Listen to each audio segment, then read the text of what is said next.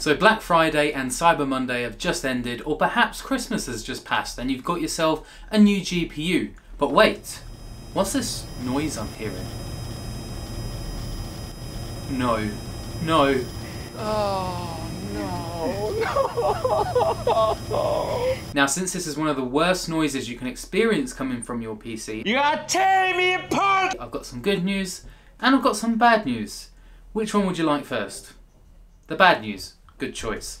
So, coil whine is when the presence of high electrical frequencies cause vibrations in the inductors and other components of the GPU. And that's why you probably only experience this whine or hum when you're playing with high FPS or your GPU is under high load. So this could maybe be playing easy to run titles such as Valorant and CSGO, or maybe trying to push your GPU to the limit by trying to max out something like Cyberpunk. The bad news in all of this is that some coil whine is accepted as perfectly normal by manufacturers, so you're going to have a really hard time trying to return your card under this reason. But curb that sense of dread and despair, because the good news is that while I might not be able to completely help you get rid of the noise, we can try some things to at least hopefully reduce it significantly enough to where it doesn't bother you anymore. The first thing we can try then, which isn't the main thing that we can try a little bit later on, but it probably is the simplest that you can apply, is to simply cap your frame rate. So every game now will pretty much have a frame rate limit option on the settings. So just go into there,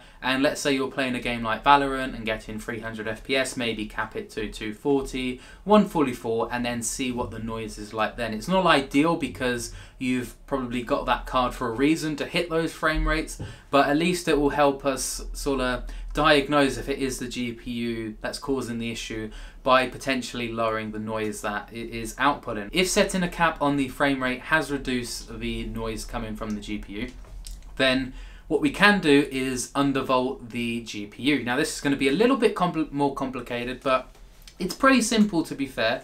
So all you're going to have to do is open a game that can push your GPU hard to, let's say, 99% utilization, or you could download like a Heaven benchmark, because that will also push it to that 99% utilization, and then go ahead and download MSI Afterburner if you don't have it already. There are many ways to do this. This is just how I do it, and it's a way that you can keep your FPS roughly the same and also lower your power consumption. So I'm sitting in Cyberpunk 2077, and the reason for this is because it is a game that pushes my GPU to pretty much its limit.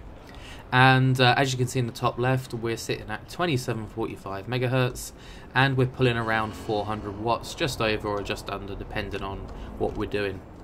Frame rate wise, we're in the mid 70s, sometimes getting up to 80. And yeah, I'm just going to show you what you'd have to do to undervolt. So normally I would have, as like I do right now, I have the NVIDIA overlay pulled up, but since this is the screen recording, you can't see that. And that's basically going to show me my voltage. So you can do that as well. You can download your GPU manufacturer's software, or you can download a third-party one. There's plenty of them, and they will basically show you the voltage and all the other little details like that. But this is the way I do it. So all I'm going to do now is bring up MSI Afterburner that I already have open here on desktop. And then once you've got it open like this, you just have to click on the curve editor down here. And then this will bring up this graph up here, and you can see on the left we have our frequency and we have our voltage. So in mine, I could see that on my NVIDIA control panel I was at 1.1 volts, and yours will be around this range, maybe a bit less or maybe very slightly more. But all you need to do is, so for example, I know that mine is at 1.1, and you want to go down in 25 increments. So you go at 1075, then you'll test it, see if it's stable, then go to 1050, test it, see if it's stable, etc. So I know that this card is stable to around 950. So then you would grab one of these points, and then you would go up or down, and you can see on the left hand side that the frequency is changing. So you want to match pretty much what you're seeing in game at the moment at that 99% utilization. So mine is at 2745, so I'm going to drag this up to around 2745. Doesn't have to be exact, that will do. Then just above this point we're going to hold shift, drag across, then we're going to hit enter while still holding shift, and then we're going to hit enter again, and that's going to line up our other point so it doesn't go above this voltage or frequency. And then all we're going to do is hit apply over here on MSI Afterburner.